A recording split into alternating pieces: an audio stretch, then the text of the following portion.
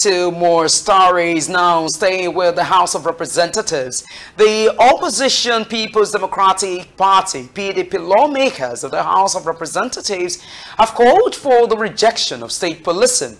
The chairman of the House of Representatives Committee on Petroleum Downstream, Honorable Ikenga Ugochinyere, during a press briefing today in Abuja, with House of Representatives press corps members, said state policing will cause anarchy where state government will use security personnel for their personal vendetta.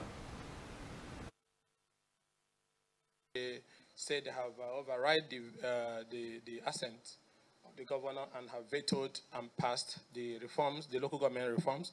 It's unacceptable to us in the opposition.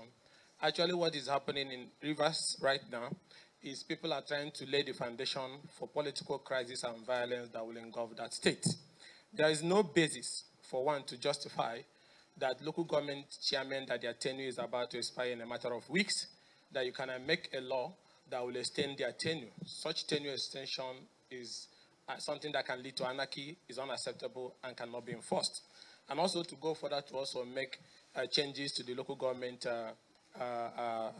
commission is also unacceptable, and that is why we called you here today to make it clear that purporting to override the governor's veto without sending the law to the governor is a recipe for chaos.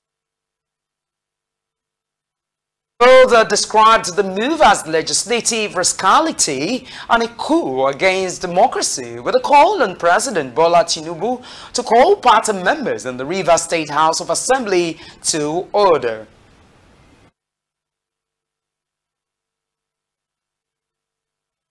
And their money was going directly to them.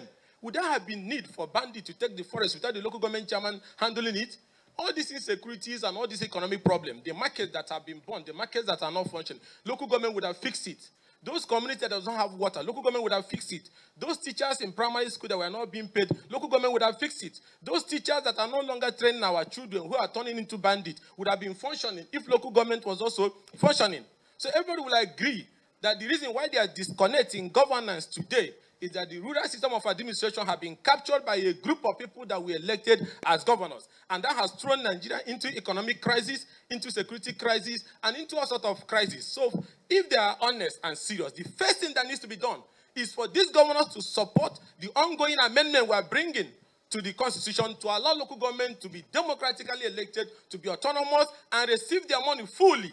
The state is supposed to be sending money to the local government as a support. So if these men cannot be trusted to allow another arm of government to function, are you going to trust these men with police force of their own? Have you seen what some of them have done with the federal police? The way they change commissioners of police who do not do their bidding?